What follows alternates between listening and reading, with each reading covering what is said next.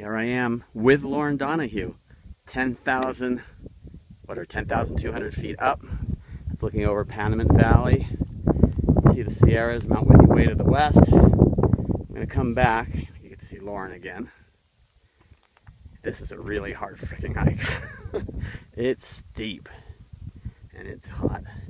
That's Death Valley down below, so we're at 10.2 and you're looking at below sea level.